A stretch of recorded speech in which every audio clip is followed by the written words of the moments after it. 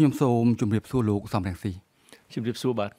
អរគុណដែលបានអញ្ជើញមកផ្ដល់បទសម្ភាសន៍ដល់បន្ទប់ផ្សាយរបស់វិទ្យុបារាំងអន្តរជាតិជិត1ឆ្នាំកន្លងទៅហើយដែលលោកបានលាឈប់ពីតំណែងប្រធានគណៈបក្សសង្គ្រោះជាតិអវត្តមានរបស់លោកកំពុងធ្វើឲ្យបកជួបបញ្ហាដ៏ធ្ងន់ធ្ងរលោកកឹមសុខាដែលជាប្រធានបកកំពុងជាប់ឃុំក្នុងបទក្បត់ជាតិហើយគណៈបកក៏កំពុងទទួលរងពាក្យបណ្ដឹងពីក្រសួងមហាផ្ទៃតើលោកបាននឹកស្មានដល់ទេថាការលាឈប់ពីតំណែងប្រធានបករបស់លោកក្នុងសន្តិសម្បញ្ញញ្ញៈផ្ទាល់ខ្លួននិងដើម្បីប្រយោជន៍បកបែរជាបានធ្វើឲ្យបកជួបសេណារីយ៉ូរបៀបនេះទៅវិញបាទមិនមែនការលាឈប់របស់ខ្ញុំទេដែលបង្កឲ្យមានបញ្ហាដល់គណៈបកសង្គ្រោះជាតិ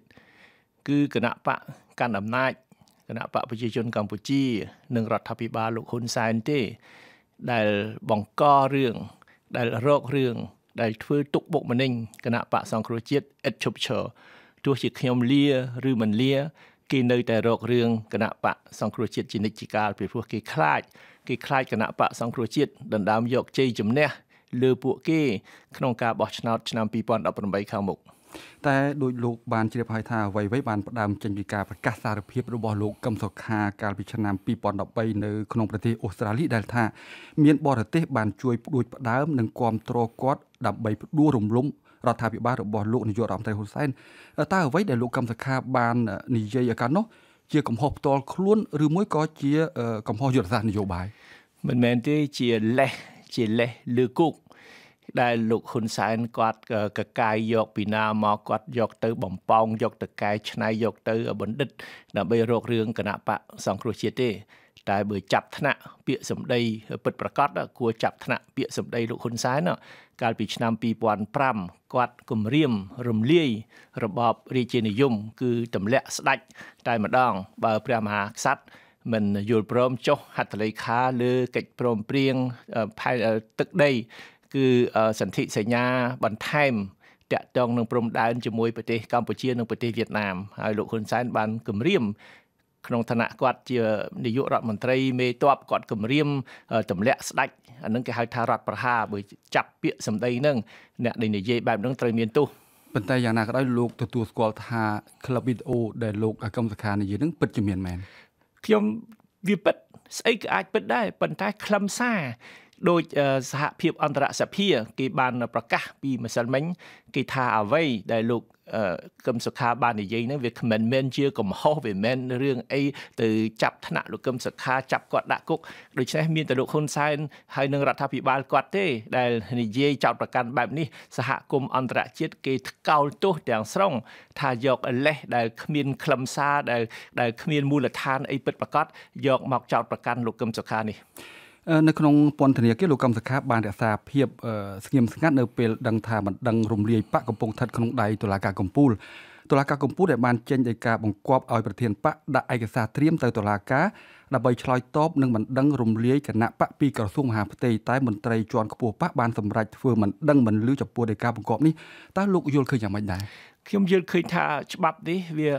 អធម្មនុញ្ញភាពគឺវាផ្ទុយពីរដ្ឋធម្មនុញ្ញដូច្នេះច្បាប់នេះ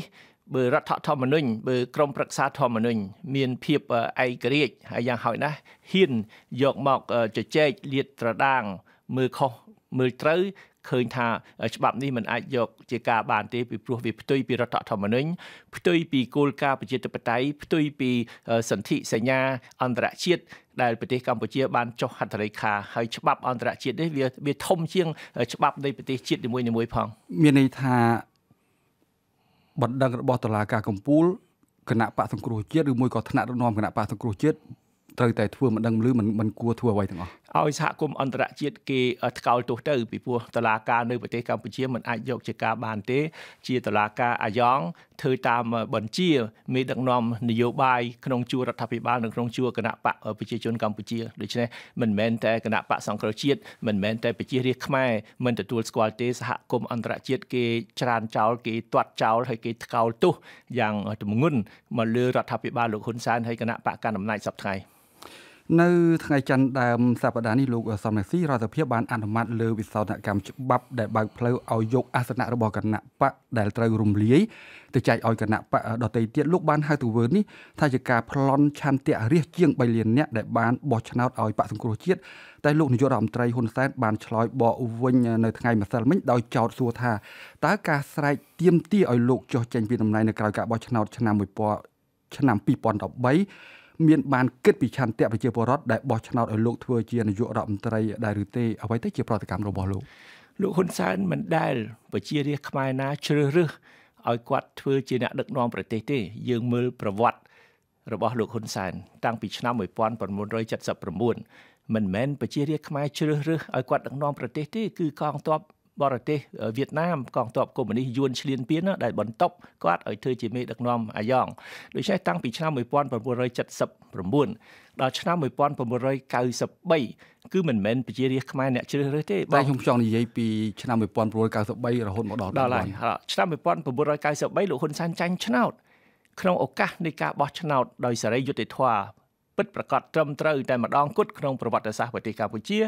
ដោយសារការបោះឆ្នោតនោះរៀបចំដោយអង្គការសហប្រជាជាតិគឺមិនអាចនរណាទៅប្រកែកពីលទ្ធផលនេះបានទេគឺលោកហ៊ុនសែនចាញ់ឆ្នោតគណៈបកប្រជាជនចាញ់ឆ្នោតដូច្នេះគាត់មិនគោរពឆន្ទៈប្រជារាស្ត្រទេគាត់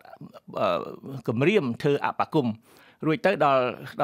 មានការបែងចែកអំណាចគាត់មិនបានទទួលអំណាចក្តាប់អំណាច 100% គាត់ខឹងគាត់ធ្វើរដ្ឋប្រហារនៅឆ្នាំ1997ហើយរដ្ឋប្រហារនេះគឺជារដ្ឋប្រហារយោធាគឺប្រើកម្លាំងទ័ពគឺប្រើអំពើហិង្សាដូច្នេះគាត់មិនមែនឡើងកាន់អំណាចដោយប្រជារាស្ត្របោះឆ្នោតឲ្យទេគឺគាត់ប្រើអំពើហិង្សារដ្ឋប្រហារតែដោយសារគាត់បានក្តាប់អំណាចក្រោយពីរដ្ឋប្រហារនេះគាត់បានរៀបចំគណៈកម្មាធិការជាតិរៀបចំការបោះឆ្នោតហៅកាត់ថាកជបនោះដែលស្ថិតនៅក្រោមបញ្ជារបស់គាត់ពីព្រោះតាំងពីឆ្នាំ1998ទៅគឺកជបនោះគឺក្រោមបញ្ជារបស់គណៈបកប្រជាជនកម្ពុជាគេបានលួចបន្លំឆន្ទៈឆ្នោតនៅឆ្នាំ1998នៅឆ្នាំ2003នៅឆ្នាំ2008នៅឆ្នាំ2013កជបគឺលំអៀងបំរើគណៈបកប្រជាជនកម្ពុជាគណៈបកប្រជាជនកម្ពុជាលោកហ៊ុនសែននេះចេះតែឈ្នះប៉ិនឈ្នះដោយលួចបន្លំឆន្ទៈឆ្នោតទេដូច្នេះប្រជារាស្ត្រពិតប្រាកដមិនដែលបោះឆ្នោតឲ្យហ៊ុនសែនពិតប្រាកដដងណាទេតែយ៉ាងណាក៏ដោយក្នុងពេលហ្នឹងបើយើងយកលទ្ធផលនៃការបោះឆ្នោតឆ្នាំ2013គណៈបកសង្គ្រោះជាតិក៏ទទួលបានជោគជ័យយ៉ាងធំធេងដែរមិនចឹងមិនជាជោគជ័យផ្ដាច់ប្រត់ទេគ្រាន់តែឡើងខ្លាំងនេះដោយសារគណៈបកសង្គ្រោះជាតិទទួលបានសម្លេងច្រើនលើសលប់ទោះជាគេលួចយ៉ាងណាលួចដល់ណាតែសម្លេងគណៈបកសង្គ្រោះជាតិច្រើនពេកនៅក្នុង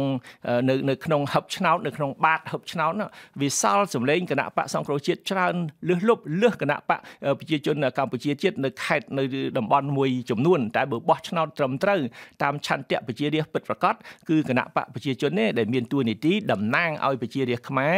ហើយដឹកនាំប្រទេសមិនមែនលោកហ៊ុនសែនទេលោកហ៊ុនសែនគាត់តែងតែលួចប្លន់អំណាចពីប្រជារាស្ត្រតាំងពីមានការបោះឆ្នោតមកហើយពេលអង្គការសហប្រជាជាតិរៀបចំការបោះឆ្នោតគាត់ចាញ់ហើយមុននោះគឺគាត់ត្រូវបានបន្ទប់ដោយបរទេសឈ្លានពានទេមិនដែលប្រជារាស្ត្រណាជ្រើសរើសគាត់ទេនៅក្នុងការឆ្លើយបករបស់លោកនាយករដ្ឋមន្ត្រីហ៊ុនសែនក្នុងថ្ងៃម្សិលមិញដដែលប្រមុខរដ្ឋាភិបាលកម្ពុជាក៏បានទម្លាយឲ្យដឹងថាមានវីដេអូឃ្លីបខ្លីមួយទៀតដែលអំពាវនាវឲ្យកងទ័ពនគរបាលនិងកងកម្លាំងប្រដាប់អាវុធចេញមកដើម្បីបង្វែរកានងកំភ្លើងផ្ដួលរំលំរបបផ្ដាច់ការហ៊ុនសែនវីដេអូដែលទំព័រ Facebook របស់ Fresh News បង្ហោះគឺរូបលោកដែលបានថ្លែងដូចនេះកាលពីឆ្នាំ2011ក្នុងនាមជាប្រធានគណៈបកសំរងស៊ីខ្ញុំចង់ឲ្យលោកបញ្ជាក់ព័ត៌មាននេះបន្តិចយើងអាច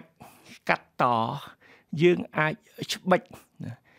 ខ្សែអាត់ណាមួយវីដេអូឃ្លីបណាមួយយកមកបង្ហាញក្រៅពីបរិបទរបស់វាគឺខុសពីនៃដើមរបស់វាដូច្នេះលោកហ៊ុនសែនគាត់ធ្លាប់តែធ្វើអញ្ចឹងតែបើយើងមើលការអ្វីដែលជាក់ស្ដែងមែនទែនក្នុងបរិបទរបស់វាខ្ញុំមិនដែលនិយាយអញ្ចឹងទេខ្ញុំថាសូមមើលឧទាហរណ៍ជាប្រវត្តិសាស្ត្រខ្ញុំបានលើកឧទាហរណ៍លោកឆៅឆេស្គូជាមេដឹកនាំផ្ដាច់ការនៅប្រទេសរូម៉ានីតែនៅឆ្នាំ1989ប្រជារាស្ត្របះបោលគាត់បញ្ជាឲ្យកងទ័ពទៅបង្ក្រាបប្រជារាស្ត្រតែប្រជារាស្ត្រមិនសុខចិត្តបាញ់សម្លាប់តែកងទ័ពមិនសុខចិត្តបាញ់សម្លាប់ប្រជារាស្ត្រកងទ័ពបែរចុងកណ្ដុងទៅបង្ក្រាប ទៅកំចាត់ថ្នាក់ដឹកនាំពុករលួយវិញនេះជាឧទាហរណ៍ប្រវត្តិសាស្ត្រទេទោះខ្ញុំនិយាយខ្ញុំមិននិយាយបើអ្នកណាសិក្សាពីប្រវត្តិសាស្ត្រនឹងឃើញដូចគ្នាហើយនៅសហភាពសូវៀតក៏ចឹងដែរឆ្នាំ1991មានពួកយោធាចង់ទៅបង្ក្រាបប្រជាពលរដ្ឋដែលបះបោរហើយអ្នកដែលធ្វើរដ្ឋប្រហារមេតបកុម្មុយនីសនោះបញ្ជាឲ្យកងកម្លាំងប្រដាប់អាវុធបាញ់ទៅលើប្រជារាស្ត្រតែប្រជារាស្ត្រមិនតែកងកម្លាំងប្រដាប់អាវុធមិនសុខចិត្តបែរចុងកណ្ដុងមកទម្លាក់ពួកមេដឹកនាំផ្ដាច់ការអ្នកដែលមានបំណងអាក្រក់នោះទៅវិញខ្ញុំថាឧទាហរណ៍ជាប្រវត្តិសាស្ត្រនេះគង់តែថ្ងៃណាមួយកើតមានឡើងនៅប្រទេសកម្ពុជាដូចគ្នាអញ្ចឹងដែរយ៉ាងណាក៏ដោយលោកសំរងស៊ីលោកនាយករដ្ឋមន្ត្រីហ៊ុនសែនបានទាញភ្ជាប់សំរុំរឿងថ្មីមួយនេះដូចនឹងរឿងរបស់លោកកឹមសុខាដែលកំពុងជាប់ចោទក្នុងបទក្បត់ជាតិត្រឡប់ទៅមើលគណៈបកសង្គ្រោះជាតិវិញតាមយោបល់លោកតើលទ្ធភាពនៃការស្រោចស្រង់ពីការរំលាយអាចនៅមានឬមួយក៏ថាយឺតពេលហើយគ្មានយឺតពេលទេខ្ញុំជឿថាកម្លាំងប្រជារាស្ត្រគឺមានឥទ្ធិពលខ្លាំងលើសលប់ហើយសម្ពាធប្រតិកម្មយ៉ាងខ្លាំងកាន់តែខ្លាំងឡើងពីសហគមន៍អន្តរជាតិនឹងរារាំងនឹងទប់ស្កាត់មិនឲ្យលោកហ៊ុនសែនធ្វើអ្វីបានតាមចិត្តទេចំពោះគណៈបកសង្គ្រោះជាតិដែលទទួលបាន55អាសនៈពីប្រជារាស្ត្រនៅក្នុងរដ្ឋសភាសប្តាហ៍ថ្ងៃគឺគ្មាននរណាមានសិទ្ធិអាចដកតំណែងនឹងពីគណៈបកសង្គ្រោះជាតិបានទេពីព្រោះប្រជារាស្ត្រជាអ្នកបោះឆ្នោតឲ្យមានតែប្រជារាស្ត្រទេដែលអាចដកតំណែងនឹងពីតំណាងរាស្ត្រសប្តាហ៍ថ្ងៃមិនមែនគណៈបកមួយបោះឆ្នោតដើម្បីដកតំណែងទៅពីគណៈបកមួយទៀតទេព្រោះមានគណៈបកតែពីរនៅរដ្ឋសភាសប្តាហ៍ថ្ងៃគេមិនដែលធ្វើអញ្ចឹងទេហើយអ្វីដែលលោកហ៊ុនសែនធ្វើនេះគឺឲ្យសហគមន៍អន្តរជាតិគេហួសចិត្តគេថ្កោលទោសយ៉ាងទម្ងន់ហើយគេអស់សំណើចពីព្រោះវាជាការលេងសើចសុទ្ធគ្មាននរណាដែលដកតំណែងពីគណៈបកមួយយកទៅចែកគណៈបកមួយទៀតឬមួយចែកបកពួកគេមានតែប្រជារាស្ត្រទេពីព្រោះអាសនៈនេះគឺផ្ដល់ដោយប្រជារាស្ត្រមានតែប្រជារាស្ត្រទេដែលអាចចាត់ចែងថាបើមិនពេញចិត្តគណៈបកណាមួយលើកក្រោយគឺឈប់បោះឆ្នោតឲ្យទៅចាប់ហើយប៉ុន្តែពាក់កណ្ដាលអាណត្តិមិនដែលមានឧទាហរណ៍ក្នុងពិភពលោកអាចដែលគេយកជាការបានដកតំណែងពីគណៈបកមួយយកទៅចែកគណៈបកផ្សេងទៀតទេបាទលោកសំរងស៊ីយើងនឹងថាគណៈបកសង្គ្រោះជាតិកើតចេញពីការចាប់ដៃគ្នារវាងគណៈបកសិទ្ធិមនុស្សរបស់លោកកឹមសុខានិងអតីតគណៈបកសំរងស៊ីរបស់លោកព្រោះគណៈបកសំរងស៊ីទើបបានបដូរឈ្មោះទៅបកភ្លើងទៀនវិញឧបមាថាគណៈបកសង្គ្រោះជាតិរលាយក្នុងនាមលោកជាអតីតប្រធានបកតើគួរដោះស្រាយយ៉ាងម៉េចចំពោះក្រុមអ្នកតំណាងរាស្ត្រដែលបានបាត់បង់អាសនៈតើថ្នាក់ដឹកនាំបកគួររកឈ្មោះបកថ្មីរៀបចំរចនាសម្ព័ន្ធថ្មីឬមួយក៏ថាតំណាងរាស្ត្រម្នាក់គួរត្រឡប់ទៅបកដើមរបស់ខ្លួនសិនទៅចាំគិតគ្នាក្រោយអត់មានអញ្ចឹងទេ55តំណាងរាស្ត្រមកពីគណៈបកសង្គ្រោះជាតិនៅតែរក្សាតំណែងរបស់ខ្លួនជាតំណាងរាស្ត្រដែលជ្រើសរើសដោយប្រជារាស្ត្រទោះបីជាបកត្រូវគេរំលាយក៏ដោយរំលាយទៅលើกระดาษរំលាយតែតាមអ្វីដែលហ៊ុនសែនគាត់អះអាងទេតែប្រជារាស្ត្រខ្មែរនៅតែចាត់ទុកតំណាងរាស្ត្រ55រូបមកពីគណៈបកសង្គ្រោះជាតិគឺជាតំណាងរាស្ត្រដដែលហើយសហគមន៍អន្តរជាតិខ្ញុំសូមបញ្ជាក់ប្រតិកម្មអន្តរជាតិខ្លាំងណាស់ប្រហែលថ្ងៃចុងក្រោយនេះហើយកាន់តែខ្លាំងឡើងចាំមើលទៅនៅពេលឆាប់ខាងមុខនេះគឺសហគមន៍អន្តរជាតិអត់ទទួលស្គាល់ទេគេទទួលស្គាល់តំណាងរាស្ត្រ55រូបមកពីគណៈបកសង្គ្រោះជាតិជាតំណាងពិតប្រាកដនៃប្រជារាស្ត្រខ្មែរមិនអាចនរណាយកតំណែងនេះយកទៅចែកគណៈបកតូចតាចខ្លះដែលមិនបានទទួលអាសនៈសូម្បីតែមួយក៏គ្មានដែរស្រាប់តែឥឡូវនេះគឺទទួលបានដូចគេថាត្រូវឆ្នោតប៉ុន្តែមិនមែនទេរឿងនយោបាយមិនរឿងត្រូវឆ្នោតទេណានិយាយរឿងត្រូវឆ្នោតនេះគឺអត់យល់អីទាំងអស់มันអាចធ្វើអញ្ចឹងកើតទេពិតណាស់ថាស្ថានភាពនយោបាយនៅកម្ពុជាសប្តាហ៍ថ្ងៃបានធ្វើឲ្យប្រទេសមួយចំនួនសម្ដែងក្តីបារម្ភយ៉ាងខ្លាំងដោយដែលលោកបានលើកនៅមុននេះស្រាប់ពិសេសចំពេលដែលកម្ពុជាត្រូវរៀបចំបោះឆ្នោតសភានៅឆ្នាំ2018អ្វីទៅជាបំណងប្រាថ្នានិងក្តីសង្ឃឹមរបស់លោកពីពេលនេះដល់ថ្ងៃបោះឆ្នោតគឺទី1ការបោះឆ្នោតនោះត្រូវតែចំហត្រូវតែមានលក្ខណៈសេរីយុត្តិធម៌ត្រឹមត្រូវមានន័យថាមិនត្រូវរំលាយគណៈបកសង្គ្រោះជាតិដាច់ខាតពីព្រោះបើគ្មានគណៈបកសង្គ្រោះជាតិនោះក្នុងចូលរួមក្នុងការបោះឆ្នោតនោះទេការបោះឆ្នោតនោះវាគ្មានតម្លៃវាគ្មានន័យវាគ្មានប្រយោជន៍អ្វីទាល់តែសោះនាំឲ្យគេមើលងាយប្រទេសកម្ពុជាតាមរយៈថ្នាក់ដឹកនាំប្រទេសកម្ពុជាថ្នាក់ដឹកនាំប្រទេសកម្ពុជាសពថ្ងៃ ប្រព្រឹត្តអំពើថោកទាបឲ្យគេមើលងាយមកប្រទេសយើងមកលើប្រទេសយើងទាំងមូលដូច្នេះជាការអៀនខ្មាស់ណាស់ល្មមរដ្ឋាភិបាលលោកហ៊ុនសែនដឹងខ្លួនហើយឥឡូវនេះរដ្ឋាភិបាលលោកហ៊ុនសែនគឺឯកកោតែម្នាក់ឯងលើឆាកអន្តរជាតិគេចង្អុលមុខគេស្ដីឲ្យប៉ុណ្ណឹងហើយមិនចេះខ្មាស់គេហើយនៅតែទទូចចង់រំលាយគណៈបកសង្គ្រោះជាតិទៀតតាមយោបល់របស់លោកតើផ្លូវនៃការសម្របសម្រួលនយោបាយផ្ទៃក្នុងរវាងខ្មែរនិងខ្មែរដូចដែលធ្លាប់មាននិងធ្លាប់ទទួលបានលទ្ធផលវិជ្ជមានក្នុងអតីតកាលនៅតែបើកចំហឬមួយក៏ថាมันអាចទៅរួចទៀតទេគណៈបកសង្គ្រោះជាតិគឺមិនចាត់ខ្មែរណាជាសត្រូវទេបើយើងមិនចាត់ខ្មែរជាសត្រូវយើងត្រូវតែចាត់ជាដៃគូដើម្បីគិតពិចារណាចំពោះអនាគតនៃប្រទេសជាតិរបស់យើងទាំងអស់គ្នាអនាគតកូនចៅយើងតែការជជែកនេះការជជែកគ្នាអាចចាប់ដៃគ្នាមើលមុខគ្នាត្រង់គឺត្រូវតែធ្វើនៅលើមូលដ្ឋានមួយដ៏ត្រឹមត្រូវមូលដ្ឋាននោះគឺគោរពគ្នាទៅវិញទៅមកមិនមានន័យថាជជែកគ្នាហើយបើភាគីមួយមិនឯកភាពជាមួយភាគីមួយទៀតភាគីដែលមានដែលកាន់អំណាចសពថ្ងៃចាប់ភាគីមួយទៀតដាក់គុកអញ្ចឹងទៅជែកគ្នាធ្វើអីទៅជែកគ្នាតើតែស្ដាប់គ្នាទៅវិញទៅមកគោរពយោបល់គ្នាទៅវិញទៅមកតើបើមិនឯកភាពចាប់គេដាក់គុកមិនឯកភាពចាប់គេដាក់គុកអានឹងមិនអាចទៅជែកគ្នាក្នុងបរិយាកាសបែបនឹងបានទេនៅដើមខែកញ្ញាកន្លងទៅលោកបានប្រកាសបង្កើតសមាគមមួយឈ្មោះសមាគមដើម្បីលើកតម្កើងលទ្ធិប្រជាធិបតេយ្យនៅកម្ពុជាតើការដែលលោកបានបង្កើតសមាគមនេះឡើងដើម្បីបញ្ជាក់ពីការបញ្ចប់សមាជិកភាពនៃបកនយោបាយណាមួយឈប់មានតួនាទីឬមុខងារនយោបាយអ្វីថ្មីទៀតជាស្ថាពរឬមួយក៏ថាជាការបន្តអាជីពនយោបាយតាមផ្លូវផ្សេងសមាគមគឺខុសពីគណៈបកសមាគមនិងគណៈបកអាចដើរទន្ទឹមគ្នាបានខ្ញុំយល់ឃើញថាគណៈបកសង្គ្រោះជាតិតាមផ្លូវច្បាប់ដែលទទួលស្គាល់ដោយអន្តរជាតិដែលទទួលស្គាល់ដោយប្រជារាស្ត្រខ្មែរគណៈបកសង្គ្រោះជាតិនៅតែបន្តតួនាទីរបស់ខ្លួនជាគណៈបកជានិច្ចហើយនឹងយើងនឹងស្នើឲ្យមានការគៀបសង្កត់រដ្ឋាភិបាលលោកហ៊ុនសែនសប្តាហ៍ថ្ងៃ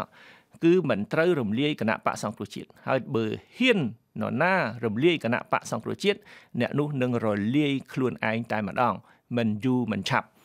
ដូច្នេះសមាគមជារឿងមួយដាច់ពីគណៈបកខ្ញុំបានបង្កើតសមាគម